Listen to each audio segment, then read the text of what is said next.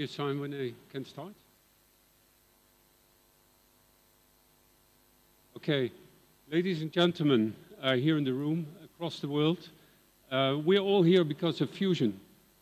Of course, I mean the research here at JAT, but also in general, we are here because life itself is based on fusion. All the energy we get from the sun is due to fusion energy, and it's the basis of the energy source in the heart of the sun. My name is Tony Donnet, and I have the pleasure to lead EUROfusion, which is the world's largest fusion consortium. We are 30 national research institutes in the EU, in the Ukraine, Switzerland, and the United Kingdom. And we are all working together to bring the day closer that we can use fusion to provide clean, safe, and abundant energy for future generations. On the screen, you see the logos of the 30 national laboratories, but behind them, there are 150 universities, companies, and organizations, and in Europe-wide, there's about 4,800 scientists involved in the work of EUROfusion.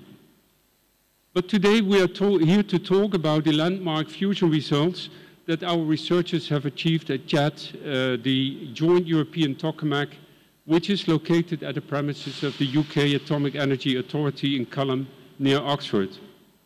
Right now, JAT is the most powerful fusion experiment in the world. Like other tokamaks in operation, JAT can heat materials to fusion temperatures of 150 million degrees, which is already 10 times hotter than the center of the sun.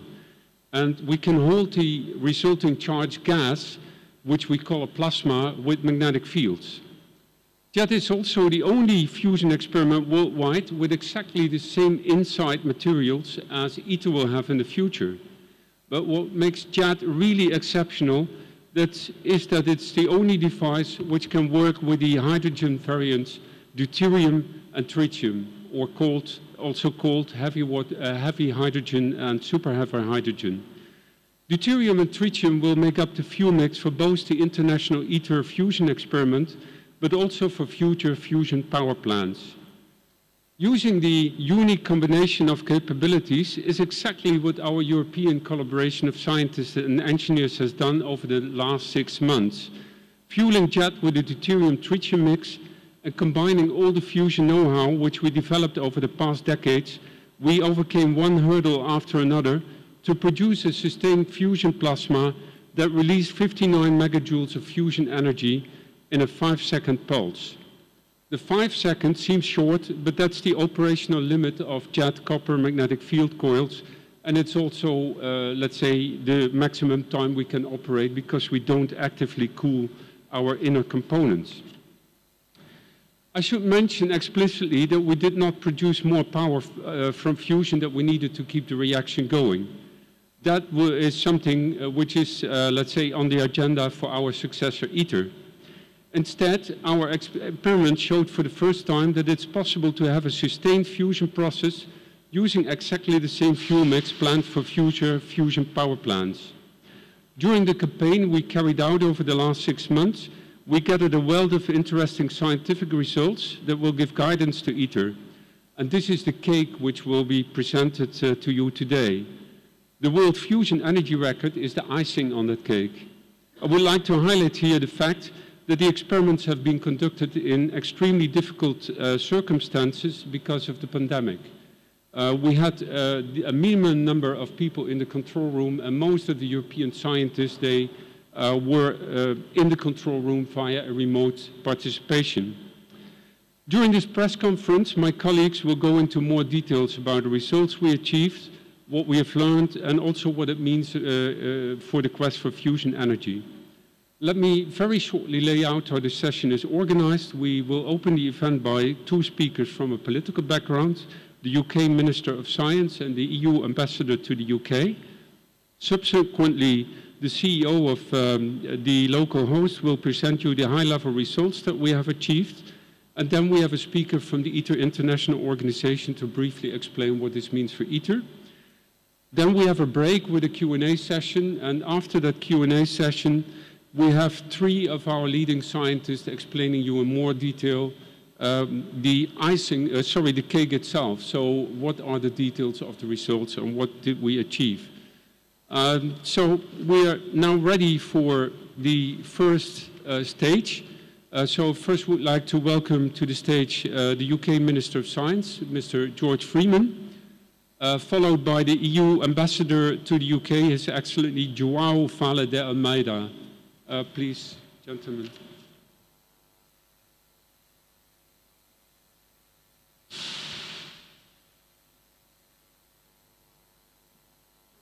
Take any, or you can take them. Okay. If you like, there is water.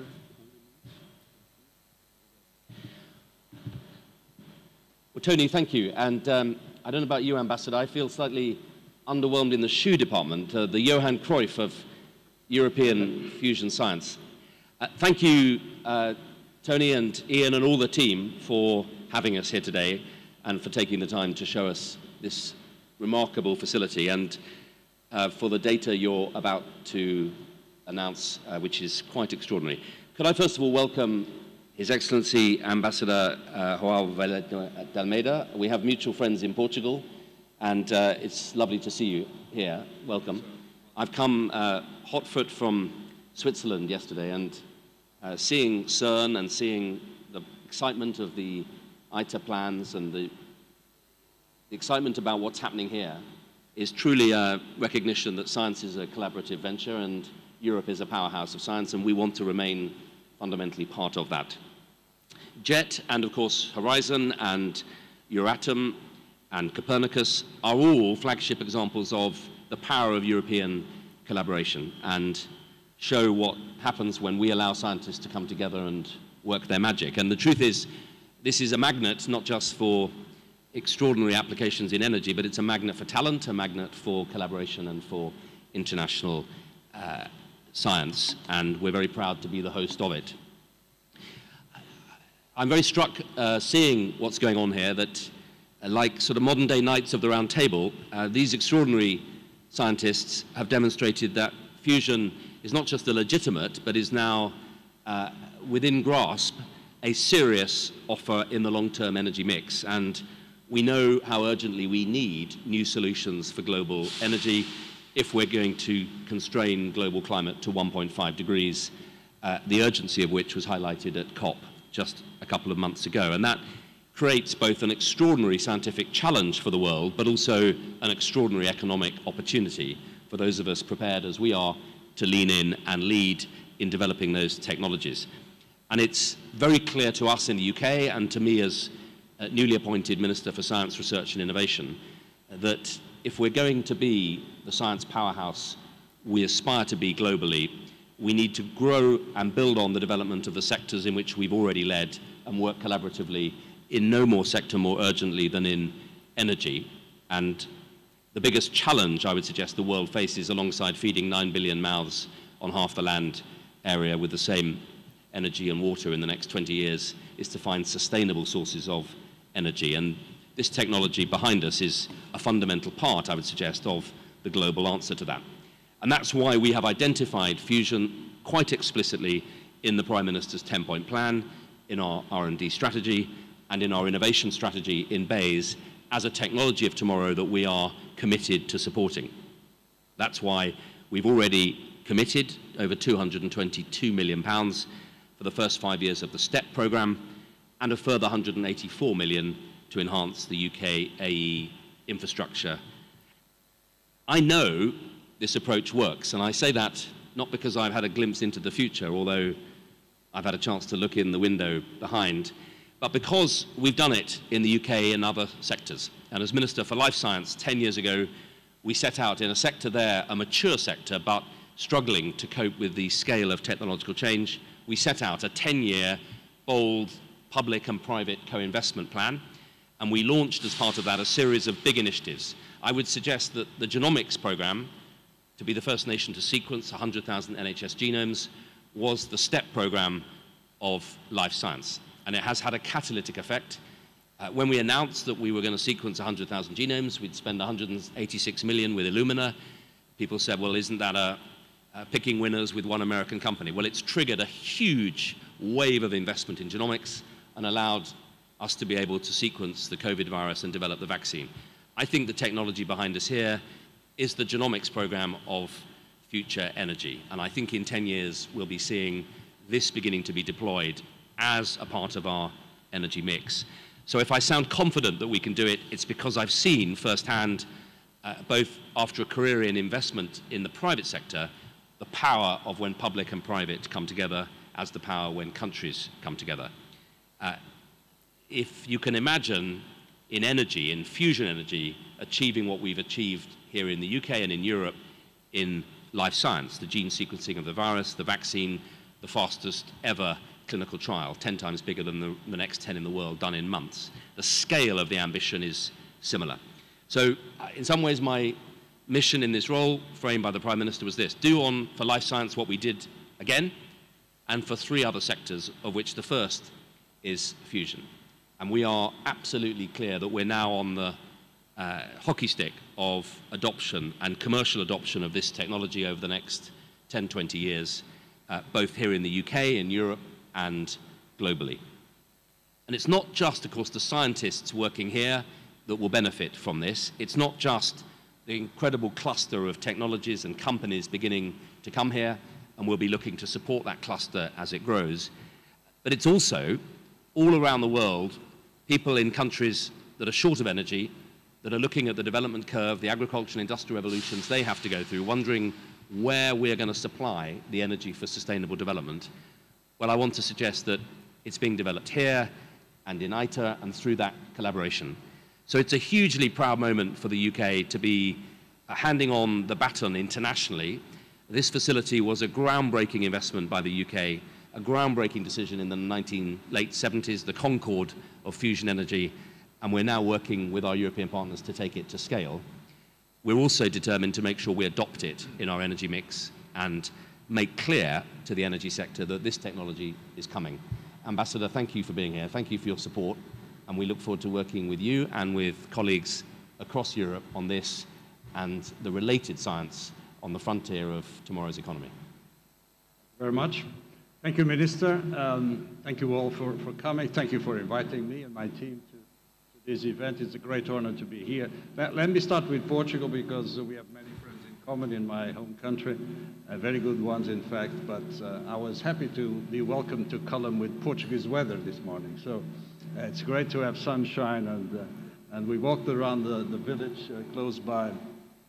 I felt at home. I felt at home, and meeting you and talking about common friends. But also, I would like to say that we absolutely share, and I absolutely share your belief in cooperation. Cooperation among scientists, and this is the result of cooperation among scientists, but also cooperation among nations, in whatever framework. Before as members of the European Union, now as partners across the channel. I think there's a future for cooperation among scientists and among nations, and I think this is the spirit, I think, that unites us here today.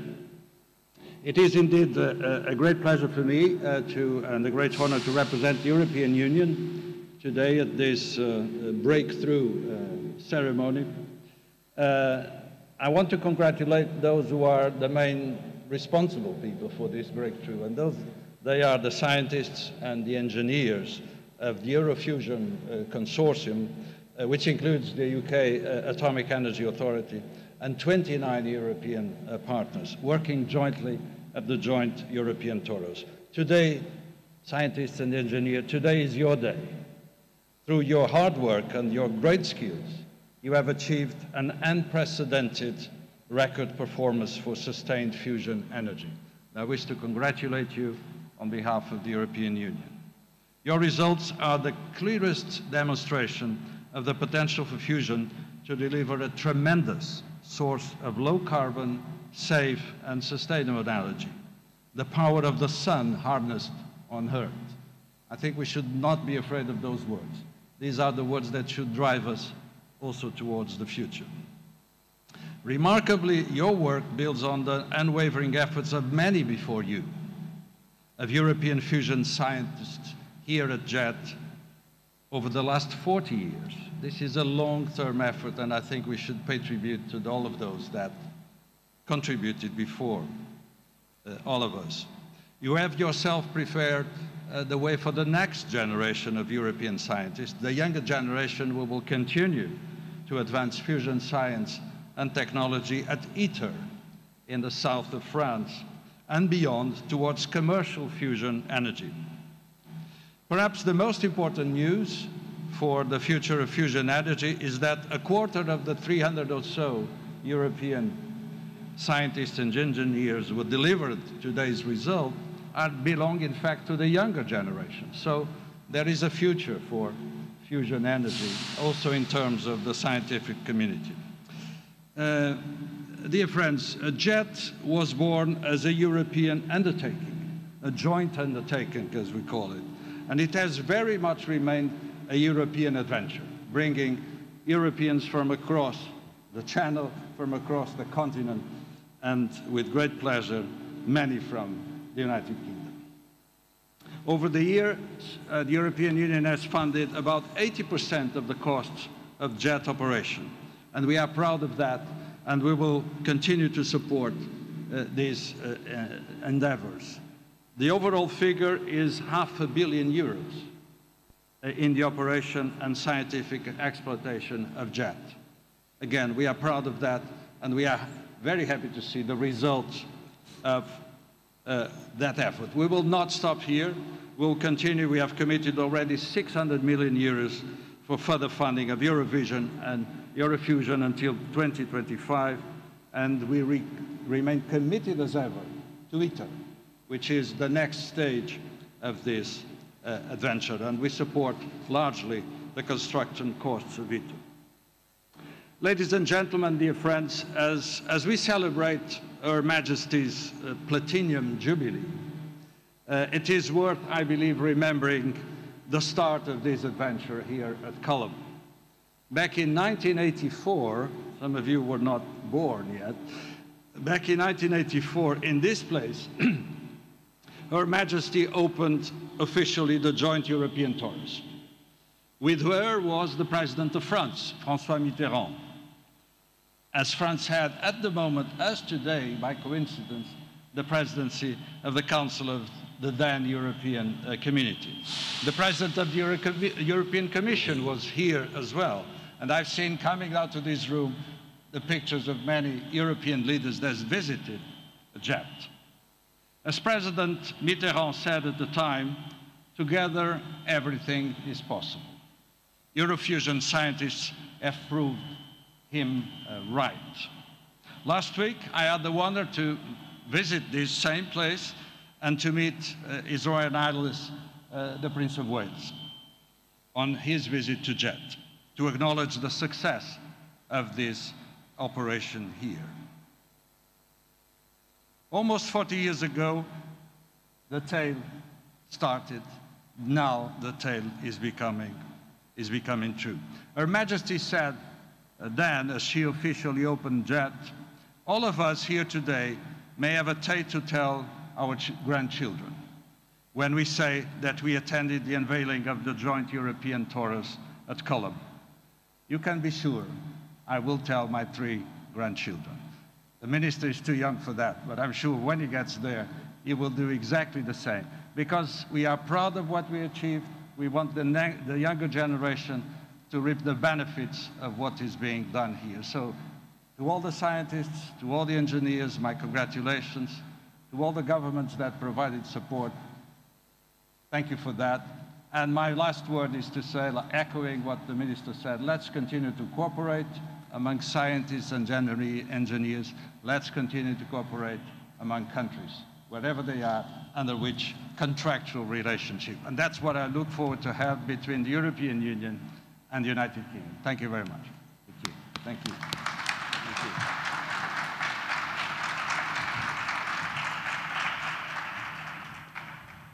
Thank you very much, Mr. Minister.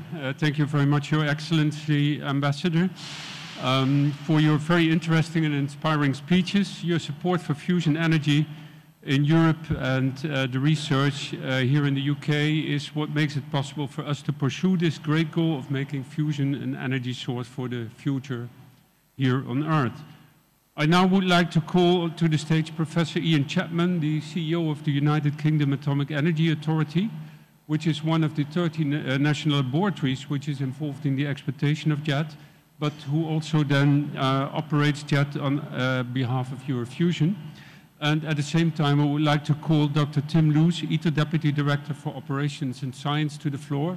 So maybe you can take these two stages.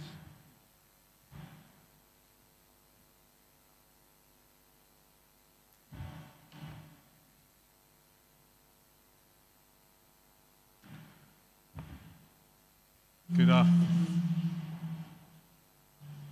Is that me? Good afternoon. Good start, isn't it? You okay? Happy? Can you hear this? Okay, right, I'll carry on. Look, thank you very much for being here. At the same time as we were doing the experiments that we're about to tell you about, the UK was also hosting, as the Minister said, the COP26 conference. David Attenborough opened that event and by saying, and I'll just quote, if working apart, we are a force powerful enough to destabilize our planet, then surely, by working together, we are powerful enough to save it. For the last 4 decades, JET has been that beacon of international cooperation. If we are to deliver fusion as part of the wider effort to address climate change, we must do that by working together. We are hugely proud of the collaboration in our community. Fusion has been described already, even today, as a quest. I think that's a very apposite word. A quest is noble. It's something that matters. It really matters to our planet, to our people. But a quest is also characterized by challenges to hurdle, by adversities to overcome, often obstacles that you don't even imagine at the start of the journey. And I'm going to talk through some of those recent successes on that quest. JET is, as you've heard, the only magnetic fusion device which can operate with the real fuel that fusion power plants will use, with deuterium and tritium, 2 types of hydrogen. Look, we did this in 1997, and those results from those early experiments established the design basis for ITER. Here's a picture of ITER. Tim will tell you more about ITER in a moment. ITER is the largest scientific collaboration ever undertaken by humankind. In my view, perhaps the most important. And it will aim to prove that fusion is possible on a commercial scale. ITER is progressing very well. You'll see some evidence of that shortly. But JET remains today the best place to prepare for ITER. It's worth just outlining the steps to fusion power plants. JET is, and always was, designed to be an experiment.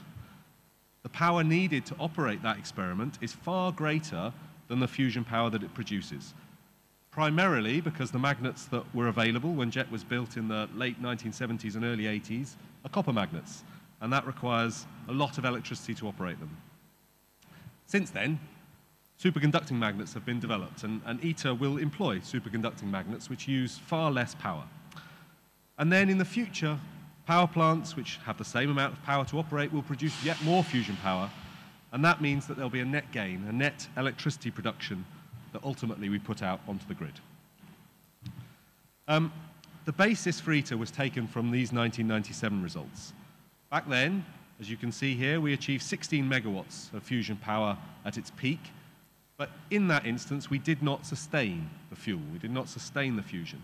In fact, the energy record, where we actually sustained fusion power for 5 seconds, was 22 megajoules. And as Tony said already, the 5 seconds over which we operate is actually determined by the time that we can operate the magnets before they get too hot, made of copper. Now, whilst that sounds short, 5 seconds tells us much of what we need to understand about the dynamics of the fuel. In many cases, those dynamics happen on much shorter timescales. So really, it's the 22 megajoule line here that we've been trying to improve on in our recent experiments. But, as I said, fusion is a quest, and we've had some unexpected hurdles. Since we did those results in '97, which provided the basis for ITER, we subsequently discovered that a lot of our tritium fuel, one of the types of hydrogen, ended up trapped inside the wall. And indeed, the amount of fuel that got trapped inside the wall was too large to be sustainable in power plants. So we undertook a major engineering project to change the whole of the inside of the wall of jet. That's 16,000 components, 4 tons of metal, and all of that was done using some of the most sophisticated robots on the planet. Now, having done that, we then needed to demonstrate that the first hurdle was overcome and that the amount of fuel trapped in the wall was genuinely much lower. And you can see that that is very much the case. Indeed, the fuel which is trapped in the new wall is more than 10 times lower than in the old wall. But that gave us the second hurdle on our quest. The ITER design relied upon our experimental data lying on this dashed line. So we needed our data to lie on the dashed line as the old grey curve did. However, when we operated with this new mixture of metals on the inside of the wall, we could not achieve the same fusion performance. But we trusted the scientific method. We trusted the ingenuity of the brilliant people that work in this consortium. And through perseverance, through ingenuity, through invention, our scientists and our engineers found ways to recover. And we recovered the fusion performance. And that confirms that we have confidence that ITER will meet its goals and that we have a pathway beyond that to power plants. So on the basis of that, we were ready to try to do better than we did the last time we operated with tritium. And that's what I show you here. So if we compare the best sustained performance from 1997, we've now extended that record up to 59 megajoules now sustained, done with genuine fusion fuels, and now for the first time ever with a compatible mixture of metals on the inside that power plants could use. These are genuinely landmark results on that quest to delivering fusion power. We've set a record, but actually, most importantly, we've established really high confidence that ITER can reach its goals. We won't stop here. There are many hurdles yet to overcome. We don't even know what some of those challenges are, but we know that we will have more challenges on that quest. ITER itself will bring new science, new learnings, essential lessons that we have on the way to power plants.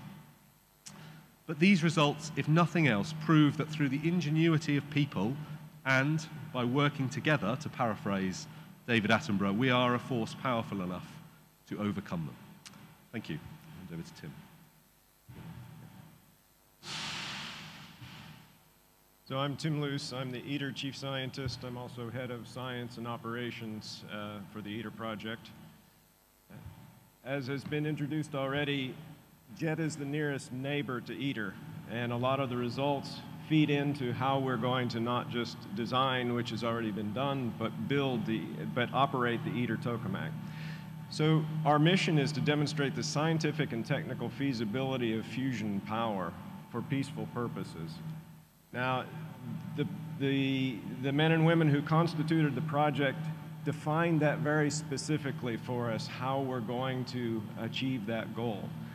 Two of the physics objectives are these, that we're going to reach 500 megawatts of fusion power for at least 300 seconds with an energy gain of 10. And by energy gain, we mean the core plasma generates 10 times more power from the fusion than was put into it to heat it up. We're also supposed to demonstrate in principle steady state operation, about 300 megawatts for up to an hour. So these two metrics, the fusion power and the duration, place ITER in the power plant class. It will not be a power plant, but it places ITER as a power plant class facility in terms of the scientific achievements. We'll also begin to do some of the technical achievements. And the ITER organization, as was said before, is not just a single political entity, but it is an organization responsible to its members. And its members are the governments of China, the European Union, India, Japan, the Republic of Korea, the Russian Federation, and the United States of America. So 2/3 of the world's population have joined together to try to achieve fusion as an energy source for peaceful purposes. Let me show you a bit about where we are with ITER. This is a very recent photo of the site. My objective here is to prove to you that ITER is not simply a paper study. It is becoming quickly a reality in terms of being able to operate plasmas for fusion conditions. You can see a lot of the facility is already constructed. About 80% of the civil construction is complete. In the foreground, you see the cooling facilities, the background, the electrical facilities. These are already been taken over by my department and in operation. The centerpiece is sort of the silver building in the very center, and that's where the tokamak is being assembled and then placed into the tokamak pit for its final assembly. Let me show you some photos of that. This is May 2020. So in the midst of the pandemic, we launched the assembly of the tokamak itself. This is the cryostat base. So you can imagine that, as Ian said, superconducting magnets are going to generate the magnetic field for the conditions for the fusion in ITER. This means it needs to sit in a giant thermos bottle. So we're making 100 to 200 million degrees Celsius in the middle, while the magnets are 4 degrees above absolute zero. We have to separate those by the magnetic field, but we also have to separate the 4 degrees from the ambient conditions in France. And so it sits in a giant thermos. This is the cryostat base. The first event was actually one of the hardest. This is one of the heaviest lifts. I think it is the heaviest lift we'll do with the overhead cranes. This piece weighs 1,250 tons, and it's just the base of the facility, 30 meters in diameter.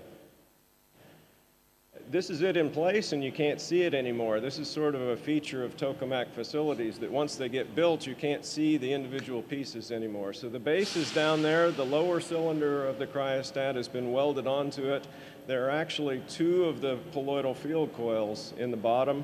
The objects in purple are the gravity supports for the toroidal field coils. The centerpiece is not a permanent fixture. It's a tooling fixture to hold the vacuum vessel and the magnets in place while they're being welded together. This is the assembly hall. It looks just like a simple building, but this is from 50 meters up. So the object in the bottom is one of the toroidal field coils in the bottom right-hand corner. It's 17 meters tall, if it gives you an idea of the scale. Those 2 little V-shaped tools that look quite small, those are 22 meters high. So everything is a larger scale than you can really capture. There are actually people in that picture, and you can look at it later and see if you can find them. It gives you an idea of the scale that we're working at. So this is the first vacuum vessel sector. On the right is the sector with the thermal shields in place, and on the left is the toroidal field coil, and you can actually see its companion behind. So the tokamak is made sort of like the slices of an orange. It has 9 pieces that have to be put together because it's too heavy to lift as a unit into the tokamak pit. This is the same object now assembled together. This should be within a month lifted into the tokamak pit as the first tokamak piece to go into the pit for assembly. The second one is also there. You can see there are 2 of these tools in operation in parallel. So the one in front is the second sector. The one behind is the one I showed you before. Okay, but I don't want to focus on the ITER project. Today we're here to celebrate the success of the JET results. And why are we talking about ITER and JET together? Well, as was said before, JET is the nearest neighbor to ITER. It's the closest we can achieve now to the fusion conditions, but also some of the technical actions that have to happen in the ITER project. So I want to focus on a few things. I'm just going to talk to this slide about the impact of the results from the JET campaigns on the ITER operation. So let me start with the signature result, the one that's been talked about, the fusion energy result. That's really focused at this goal of generating 500 megawatts of fusion power for 10 seconds. So if you recall in Ian's picture, there was the potentiality of fusion power was shown in the first Deuterium-Tritium campaign.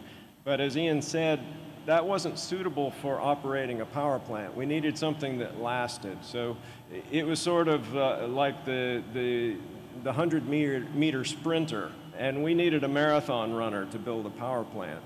So the JET team came back after that event and started focusing on extending the pulse. How can we make something that was in principle stationary so that it could be used and qualified for a power plant?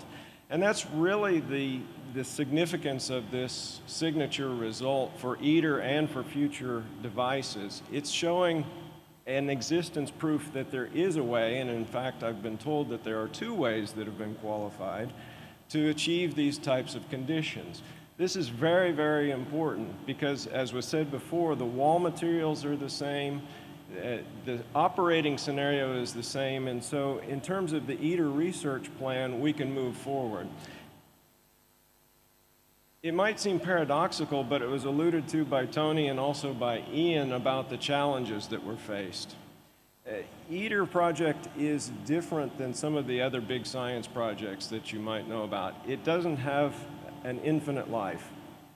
The ITER members chose specifically to make the ITER agreement a fixed duration. I think to focus our attention on achieving these objectives that I've put in front of you, we need know-how. And to make that ITER research plan work effectively, we need to know also what doesn't work. And so the know-how that's been gained in this good result entailed finding several things that didn't work or obstacles that you needed to find a way around. And that information is equally as valuable as that signature result itself because it will enable us to accomplish the ITER research plan in a timely fashion. This is very, very important, especially because it's been done with deuterium-tritium fuel and with the wall materials that we will be using in ITER. This was a bold choice on behalf of the ITER, of the JET project, to adopt the ITER-like wall. The research could have continued forward in any way. It would have gotten a signature result like this in DT, but as Ian said, it would have not had the properties that we need. The boundary conditions that we face are critical to how the fusion plasma performs. So the fact that this is done in the conditions as close as possible to the ITER tokamak is very, very important. Other issues, other physics things, don't want to preempt the future results, but you're going to hear about self-heating. The charged particles from the fusion reaction are 20% of the energy from the fusion, but to get to a gain of 10, they have to be 2/3 of the heating power. We must rely on that heating power. If it is not predictable and reliable, we can't achieve that goal. JET is the only facility where we can learn about that, so we are very anxious to hear about the outcome of those experiments in detail. Tritium retention, this was alluded to also. We have limits. ITER will be the first device that has nuclear regulatory licensing put on it, and we have a certain amount of tritium that can be retained in the facility. The choice of wall materials is very important, and JET has explored that extensively, and we'll look forward to hearing the results from that. Turning to operations, to make this facility work, you see behind us a mock-up. We have remote handling, safe handling of tritium, safe handling of beryllium. All of these good practices will be incorporated on the return of experience to ITER. It gives us a step up and a step ahead. These things are all significant and very important, and we're very much looking forward to seeing the totality of the results in their full analysis being provided. As a closing comment, let me say, I know what it takes to do a work like this. It's an enormous activity. There are a lot of people that have to be involved. The women and the men in the operational teams and the scientific teams have spent an enormous amount of time and effort under challenging conditions to make this happen. And so many in these teams have been my colleagues and friends for my career. And I just want to give my personal congratulations on a job well done. And on behalf of the ITER organization, I want to thank you very much for your efforts.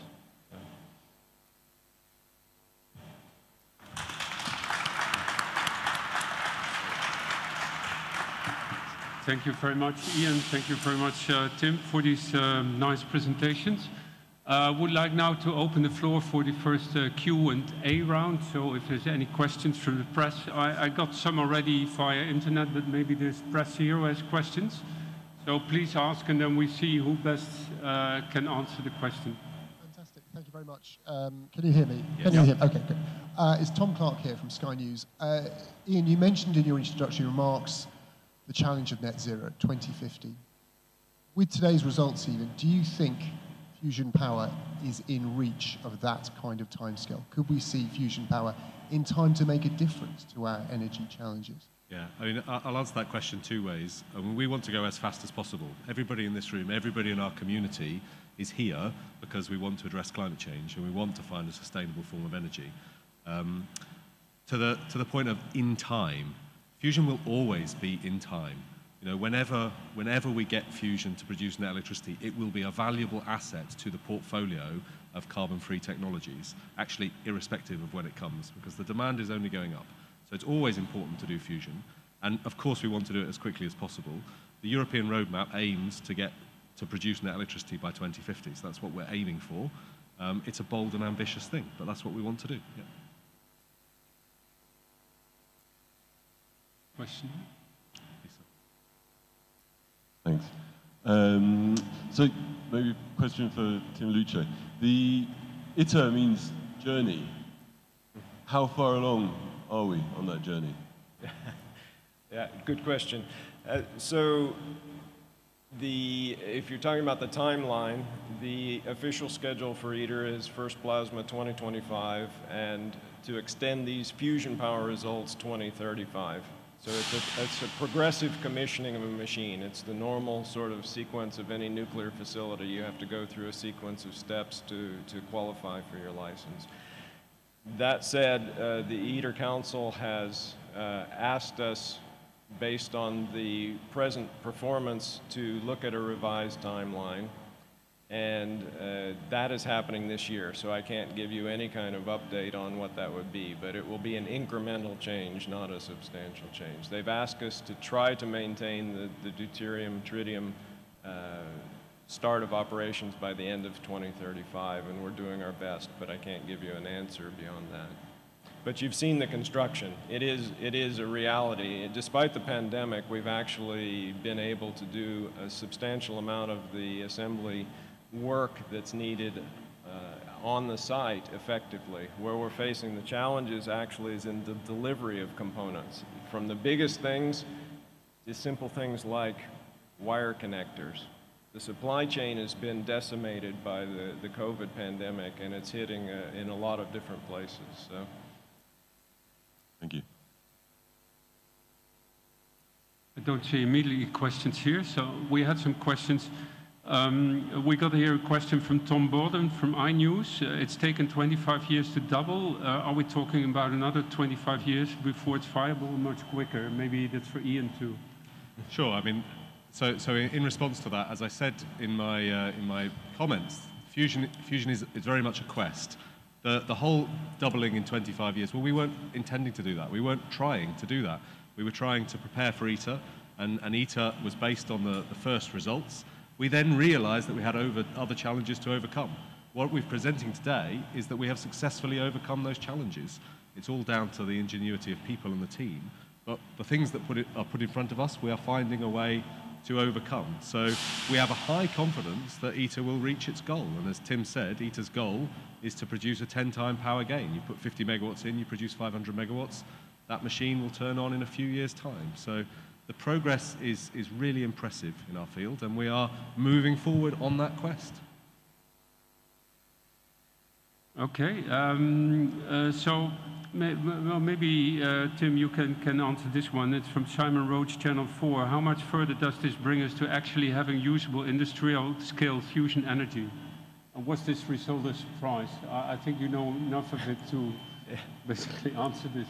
Okay, so as you'll see in the briefing later, the result isn't a surprise. It's actually in accord to prediction, and this is a fundamental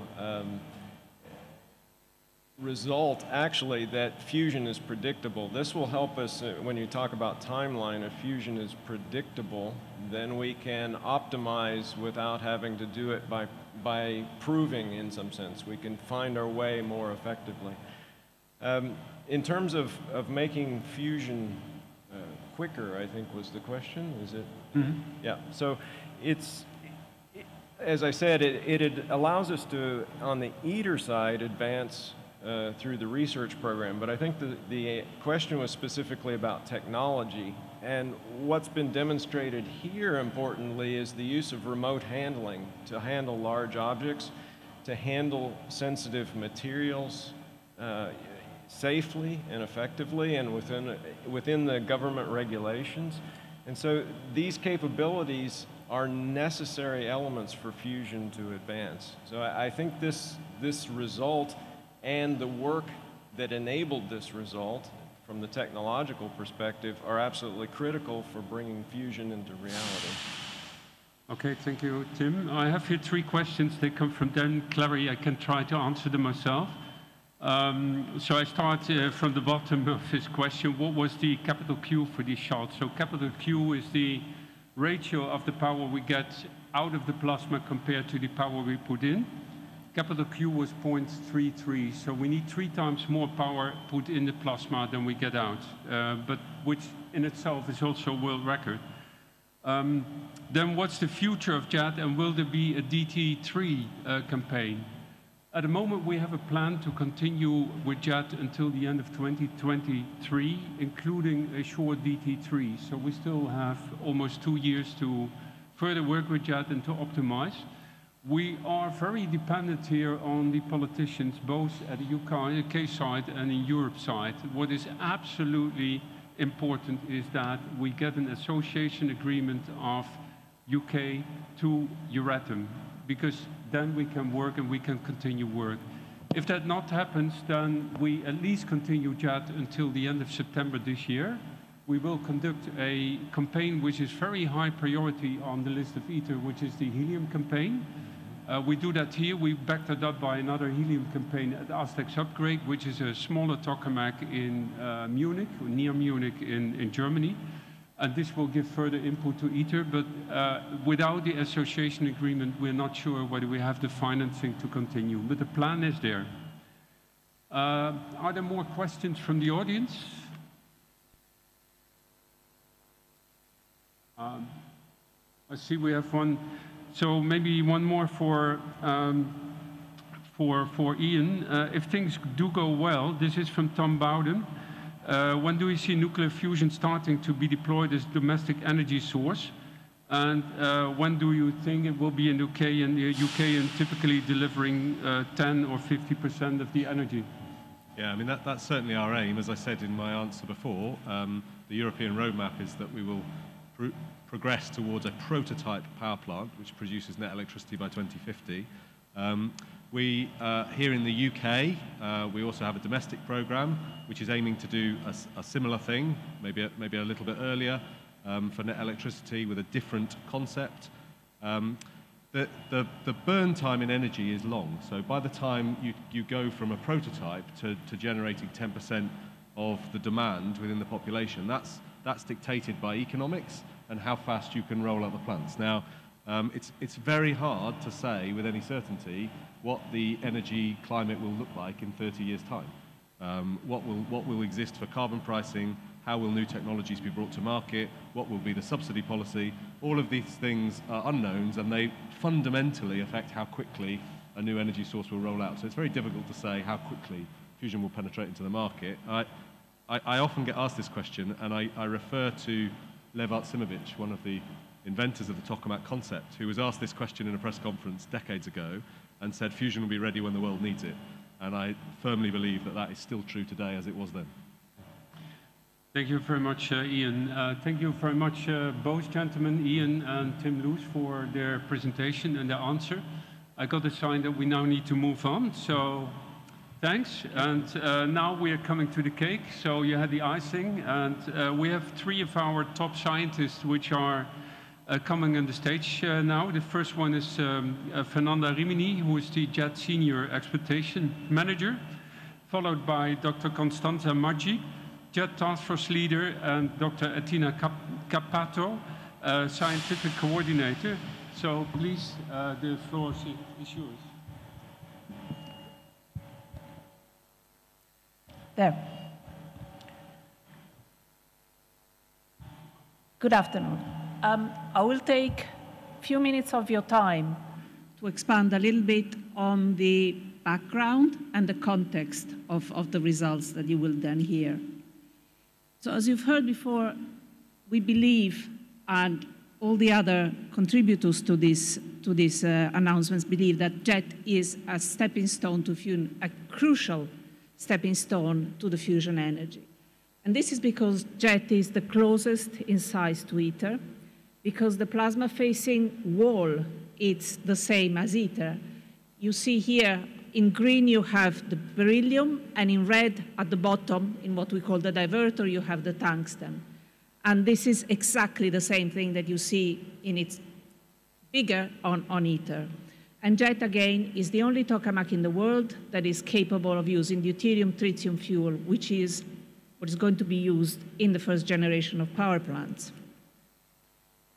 The ITER-like wall, in particular, comes from this observation in DT1 that the fuel remained trapped in the carbon wall. The carbon wall was very nice, but it was the traditional kind of a plasma-facing wall for tokamaks, but it trapped the hydrogen and the variance of the hydrogen.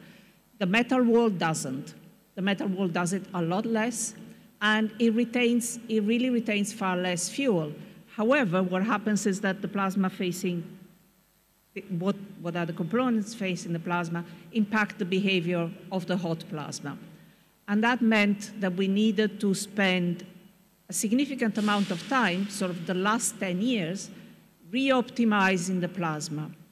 And this is not just led to the results that you see today, but it's also a learning curve because it's an input for the ITER research plan.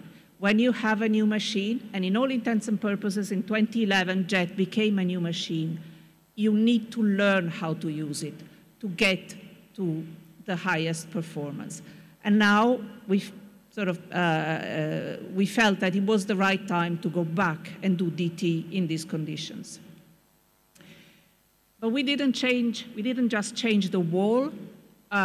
We also improved our methods of finding out what is happening in the plasma. This is what the methods of measurements, these are the diagnostic, and we have hugely improved diagnostics. And also, and this is not just at JET, but sort of across Europe and across the world, in the last 25 years, there has been a great progress in the theory and in numerical modeling.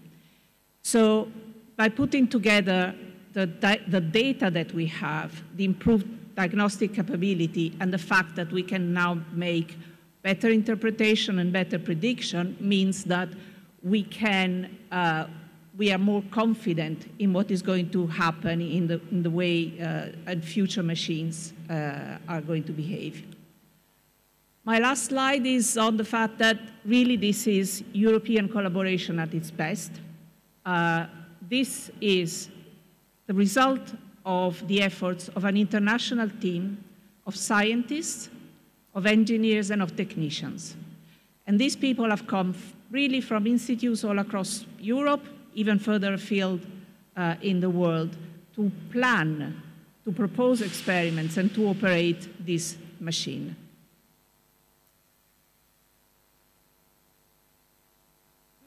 So, good afternoon. I hope you can hear me.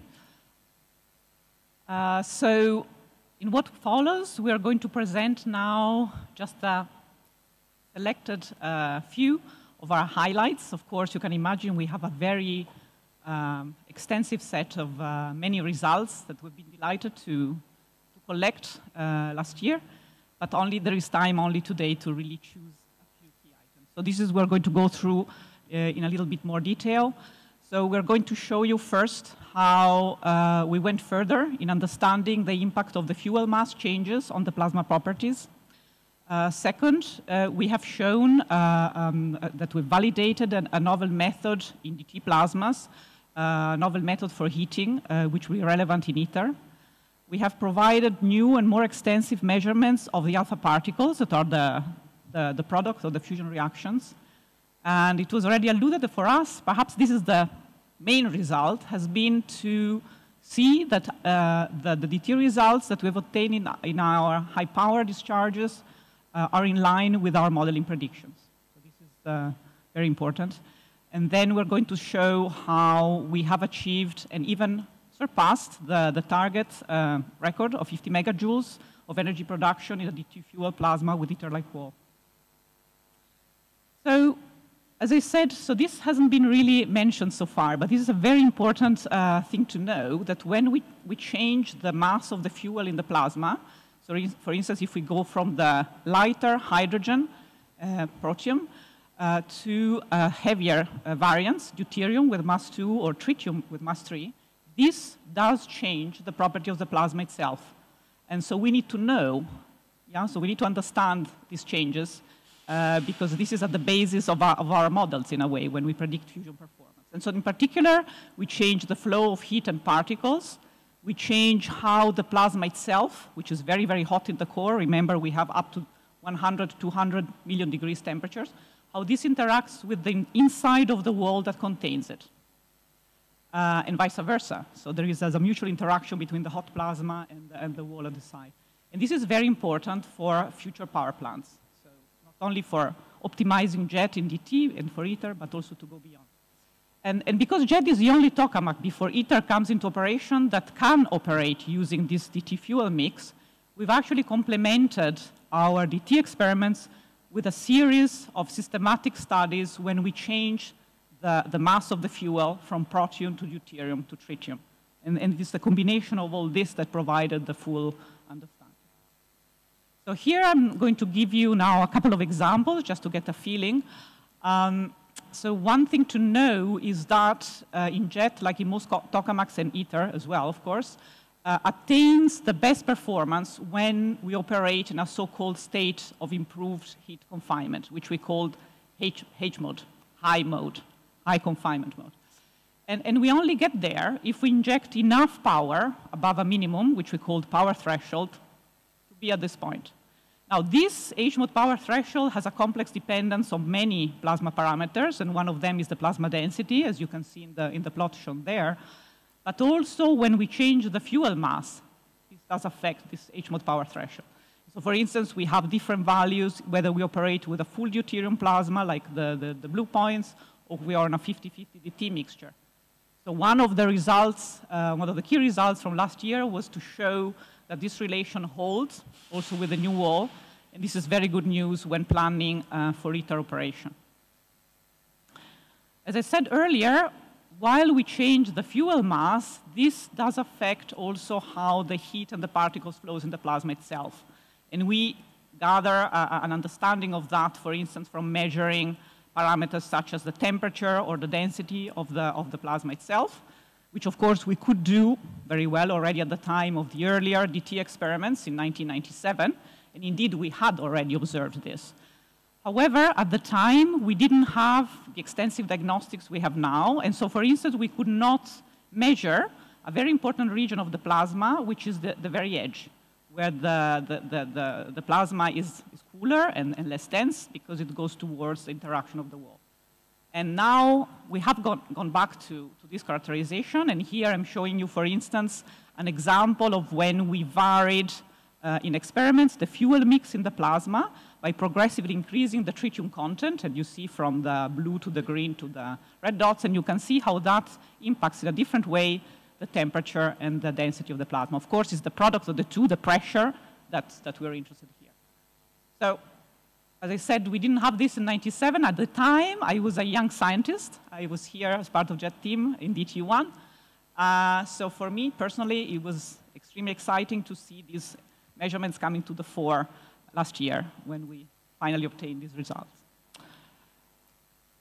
This also has been alluded to already, and then maybe can go a little bit more in detail here. We have done these experiments with an ITER-like wall, because as you've heard, JET discovered that we couldn't carry on with carbon because that was not efficient for a reactor. But an important question for ITER, of course, is what is the erosion of these components, beryllium in the main chamber, tungsten in the divertor, when we operate with a hot DT fusion plasma? Yeah, and JET is the best environment, I would say the only environment, realistic, close to ITER, that could test that. So you can imagine that if we were to have an excess influx of tungsten, this could pollute the plasma through cooling it, and this would decrease the core fusion performance. So that was a very important thing to study. We have demonstrated that we've seen that there is indeed an increase of erosion due to the heavier tritium ions, as predicted from theory, both for the tungsten and beryllium. But we've also shown very clearly that this is well within tolerable limits in view to ITER.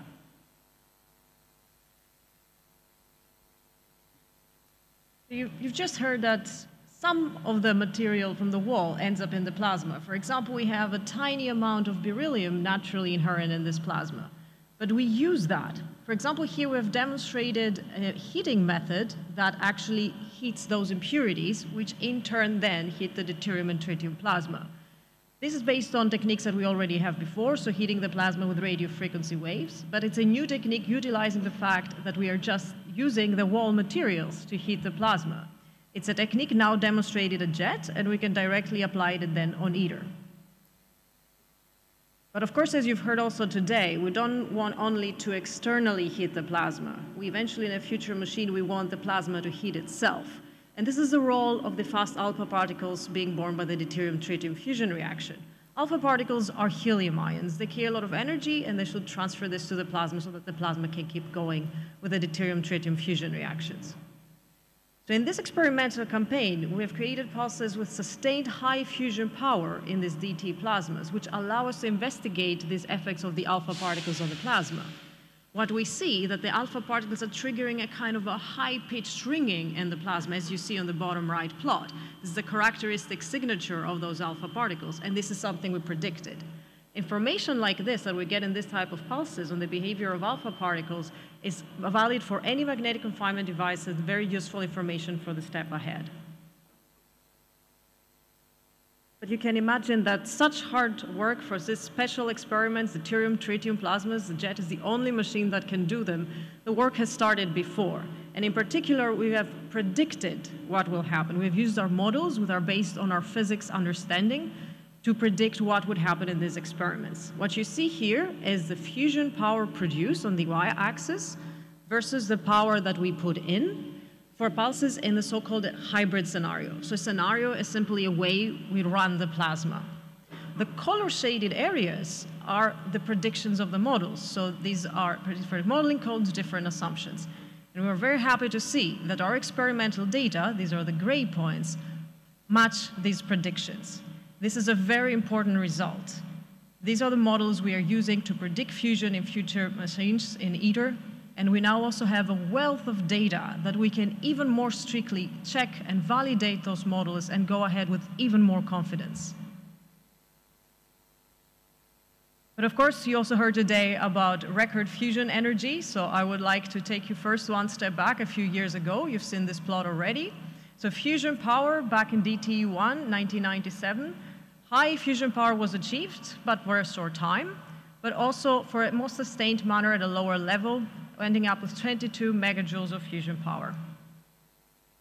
So what you see here, this blue curve, is from the hybrid scenario type of pulses that we saw in the previous slide. And these are the first ever high confinement plasmas using deuterium-tritium in beryllium tungsten walls, such as that will be used on ITER, and making sure that we keep that wall intact, as you heard before. So we have made a great progress, and we are achieving high fusion power and sustained for 5 seconds. This is done in a plasma with a 50-50 deuterium-tritium mixture. But we knew that we can also do better than this. So by adjusting the plasma parameters, by going a little bit with more tritium, so tritium-rich plasmas, we get the red curve. This is the record fusion energy ever made, 59 megajoules. All of this data confirm our predictions and advance our understanding and how we develop high-performance scenarios to be done on ITER. So all in all the hard work, as you've heard already, of so many people, scientists, engineers, technical staff, has been met with success. Some of these people are, as you also heard, the new generation that can transfer this knowledge and skills to ITER. We have tested deuterium-tritium fusion in ITER-like conditions. We now know more about burning plasma physics than before. We have validated models in our hands we can extrapolate to next fusion machines. And we have demonstrated the highest ever fusion energy production in a single plasma pulse. Thank you.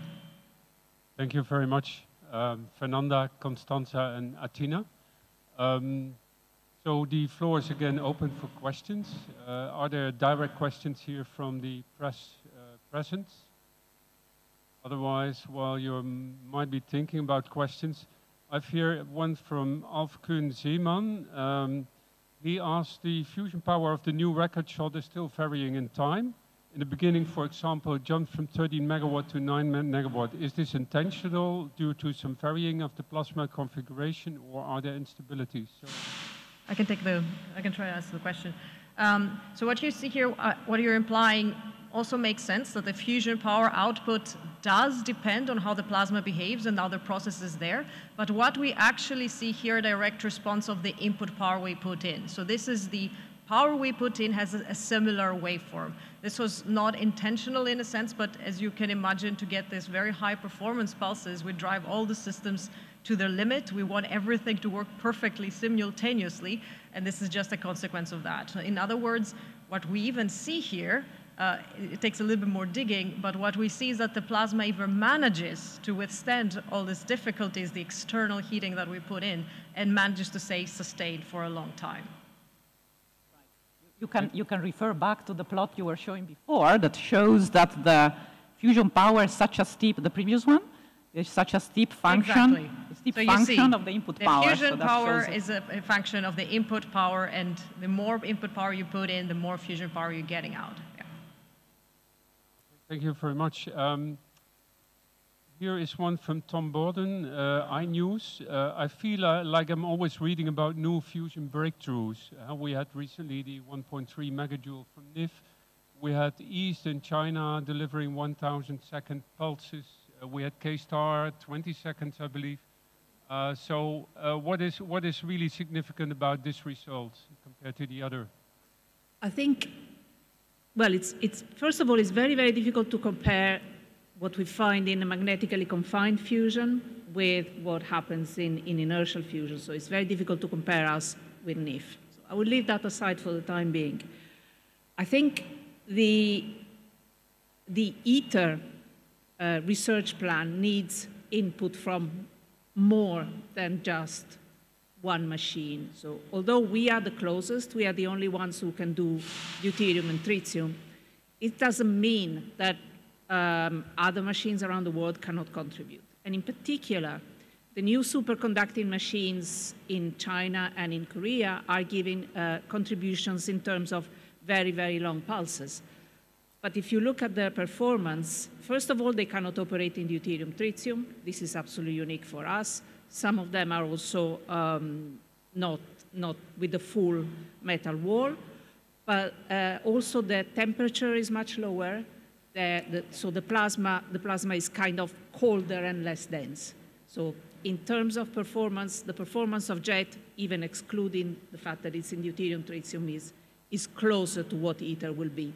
But we need ITER needs contributions to all of them. Okay, here's another question. So 59 megajoule is just an abstract number. But if we compare, how much fuel did you actually use for getting this 59 megajoule? And can you say something how much fossil fuels you need to create the same amount of energy? Yeah, okay, so I will take this one. Yes, that's a good question. So let's talk about the 59 megajoules. We injected, so as we heard before, this was a slightly tritium-richer plasma. So we had 0.1 milligrams of tritium and a little bit less, so of the order also 0.1 milligram of deuterium. So very, very tiny amount of fuel to generate such large amount of fusion energy for 5 seconds. If you compare it with fossil fuel, that would compare with burning of the order 1 kilo, 1 to 2 kilos. So this is shows you that not only we're going in the direction of clean and green energy supply, but it's so much more efficient. Okay, I got a question. In principle, you answered it, but maybe let's address that. So what limits the jet operation to 5 seconds? Why not longer? Shall I go? Okay, so I think this was already touched by various people before, but we can remind you So the limitation at high power, we have to stress, is 5 seconds. If we go at lower power, we could go into 20 seconds. But still, the limitation is due to the fact that jet has got copper coils, and when we operate, then at a certain point they heat, so we have to stop and cool them down. And this is why then, as a function of time, the superconducting technology was developed. Already K-Star and East are using that and testing them, as Fernanda said, and ITER, of course, is going that direction. But the important point here to note is how these 5 seconds relate to the important timescales of the plasma, which is, after all, what we're studying and what we want to improve.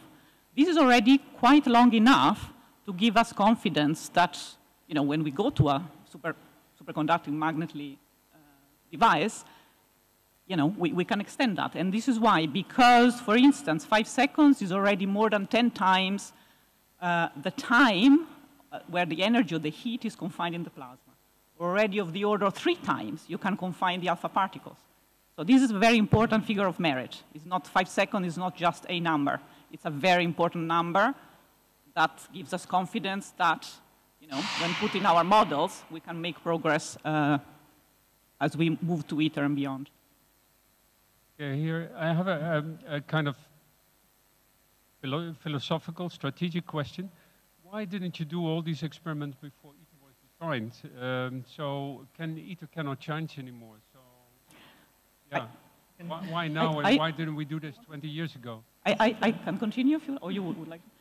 In a sense, you can reverse this. You can reverse these questions. We did these experiments first. JET was the first one to do the Deuterium-Tritium experiments, first in a little bit in 1991 and then in 1997. So this was the basis for designing and building ITER. The 1997 experiments have given the sort of the insight in what a deuterium-tritium behaves in a carbon wall and pushed for the design of a metal wall. So in a sense, we have done them before, and now that we have done them again, improved in the right conditions. It's exactly so. Maybe also to supplement a bit more, we are continuing to impact the ITER research plan. The design is done, and ITER is being constructed, as Tim showed, but we're continuing to give a contribution. In particular, JET is a huge risk mitigator for ITER. So we continue to address points where we think we're accelerating ITER's progress, and we are also reducing. So we are finding out first a lot of things, and therefore helping ITER to proceed faster and more cheaply. This is already answering the other question I see here. But then a question, we have also many privately invested companies around. This one actually very close to here, Tokamak Energy, there's CFS in the United States. And of course, anything we do, we publish in public literature. So also these companies working on these very aggressive approaches, they read what we're doing. So is any of you afraid that, let's say, these companies take all our results, they do the research, they cut us off, and they have fusion much earlier than we have? On the contrary, not afraid, but happy, I would say. I mean, we're all in this together. We want this for everybody. We need, as we heard many times today, we need fusion energy production. So this is not a competition. This is science. So everything that we learn here at JET and everything that one can learn in other machines, this can all be combined together. The physics, the basic physics itself is the same. Of course, one can always argue that we have been following this path towards fusion energy. The roadmap goes stepwise from JET to ITER to the next machine, the demonstration power plant. And of course, these recent results give us more confidence towards that direction. But it's very good news that more and more, we hear more and more about fusion, that we see this being a success in many fronts. Okay, thank you. I think I'm through the list of pre-printed questions. Let me see whether there's any questions further from the public here, from the press. If not, then I would like to thank all 3 speakers. So thank you very much. We have reached the end of the event now. So apart from being informed about the latest exciting JET results, I do hope that you have also seen a glimpse of how the European fusion scientists have continued to work in a united way in a time which is subject to some political hurdles. We all are very eager to continue the very good relation across the channel, so between Europe and the UK. And well, the same holds for our Swiss colleagues, of course. I can imagine that there's still some people and people from the press which want to further interview people here, the speakers or other people of the team.